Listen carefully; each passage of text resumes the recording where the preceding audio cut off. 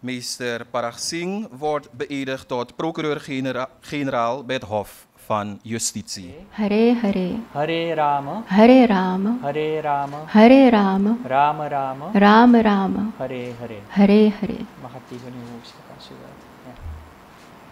Mevrouw Garcia Singh Ramcharan, u heeft gekozen voor de eed als u mij kunt nazeggen. Zo waarlijk helpen mij God Almachtig. Zo waarlijk helpen mij God Almachtig. Dank u wel. De felicitatie rond. VP heeft de PG gefeliciteerd en een brasa gegeven. Dus zand erover nog. Geen ruzie meer. Nou kijk, we zijn Surinamers, ik heb dat al een keer gezegd. En de PG is vandaag benoemd. Ik ben vicepresident, het is een instituut en ik word uitgenodigd. Dus ik ben hier als vicepresident. Maar natuurlijk gaan we niet meer praten over het proces.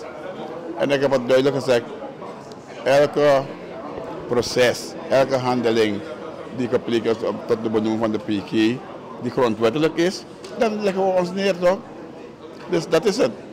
En bij mij gaat het niet om de kwaliteit van mevrouw Singh, om tot PG, maar bij mij gaat het, we moeten consensus bereiken. En we waren bezig, eigenlijk waren we al 80 tot 90% om het af te ronden.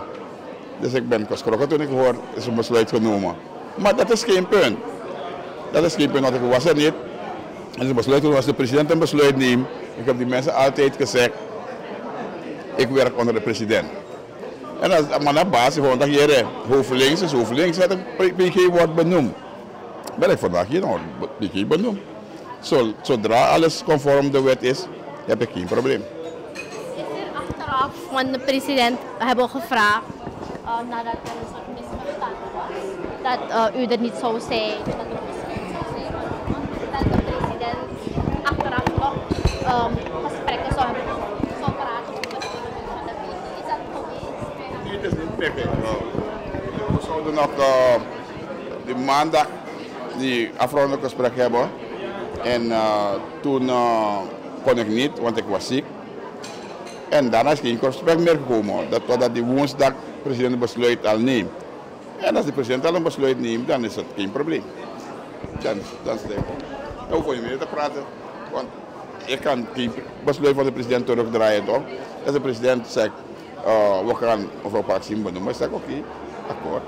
En vanuit het ministerie van Justitie en Politie valt onder uw partij, ABOP, uw minister. Gaat er van daaruit ook de medewerking gegeven worden om te ondersteunen in de werkzaamheden van de PG? Nou kijk, we zitten in Suriname, een klein land, bevolking. We hebben rust nodig in het land. Ja?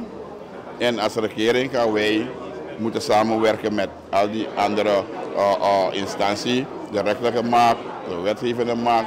We moeten samenwerken en we moeten elkaar respecteren. Vandaag is de PG al benoemd. Dus het heeft geen zin meer om te gaan praten over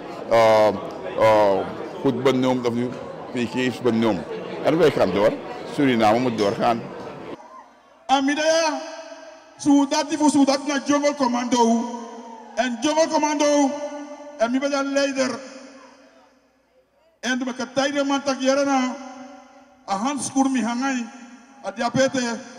Maar anytime ik kan wearing, anytime ik kan wearing, anyone you ik kan wearing. If the one in de kataki, dan je soort taki na anytime maar mi hangai voorlopig. En de kasap taki, old soldier never die. Old soldier never die. Old soldier, old soldier, old soldier. Dem sorry. VP, u heeft een paar mensen bang gemaakt en boos gemaakt met die uitspraken op Kamerijnen. Oh, dat ding van Nieuw Amsterdam. Nee, kijk, die mensen begrijpen me niet. Er is geen kwestie van bedreiking, hoe men zegt. Ik leg die mensen uit dat wanneer bijvoorbeeld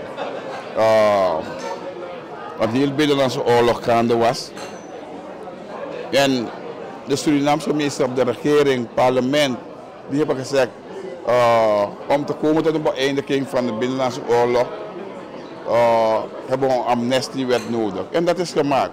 En op een of andere dag hoor je, amnestiewet is buiten werking. En dan betekent dat de situatie waarin wij leven als Surinamers, je hebt de Turkije, je hebt de Jongelcommando, je hebt Angola, je hebt Kofi Maka, je hebt ex-militairen, je hebt ook militairen die hebben meegedaan aan de Binnenlandse Oorlog. En op één dag hoor je, amnestie werkt niet meer. Dat betekent dat we ook rekening moeten houden met een aantal factoren. We willen rust in het land. En de sociaal-maatschappelijke onrust moeten we niet meer hebben in het land. Maar dat ik zeg, wanneer mensen een besluit nemen, zwaarwichtige besluit, dan moet je ook een aantal factoren meenemen in je besluit. Bijvoorbeeld, wat niet door de burger kon, bijvoorbeeld, kon ze zeggen van artikel zoveel van die amnestiewet, kan niet door de burger. Dus die moeten jullie gaan herzien, bijvoorbeeld. Maar als je de hele wet, weghaalt, dat betekent trouwens dat een aantal dingen van de wet, die amnestiewet van 92, was heel goed. Want daarin is er ook clausule opgenomen dat misdrijven of misdaad tegen de menselijkheid wordt niet geacht tot amnestie. Dus voor mij hebben ze daar alles gezegd. Dus het zou ook niet meer te gelden dat je die wet buiten werking stelt, omdat het duidelijk daar zit dat je, wanneer je bepaalde handeling hebt gepleegd, dat je niet in aanmerking komt voor amnestie. Dat staat ook erin. Maar goed, de Hof is daar, zij hebben hun besluit genomen en we zien wel hoe het uitpakt. Zijn er ex-militairen die eigenlijk betrekking hebben, waarop de wet betrekking heeft? Zijn ze naar u toegekomen, hebben ze hun bezorgdheid geuit? Ik ben al 2 weken lang mensen te sussen, met mensen te praten, om zich rustig te houden dat er geen probleem is enzovoort. Dat ik ook probeer jurist te spelen, dat ik nee, een aantal dingen zijn al verjaard en zo. Ik moet die mensen geruststellen om geen onrust in het land te hebben. Dus daarvoor ben ik ook, meneer Brunswijk, niemand, wanneer iedereen daar slaapt, breek ik mijn hoofd. Hoe moet ik deze mensen controleren dat er geen domme dingen worden gedaan? Dus dat is ook mijn verantwoordelijkheid. Is het in de regeringsverband al besproken? Ja, het is al besproken en daarvoor is al een besluit genomen hoe dit wordt aangepakt. Ik kan het bless u nou, kom ik alles aan doen. Ja, dank u wel. Ja.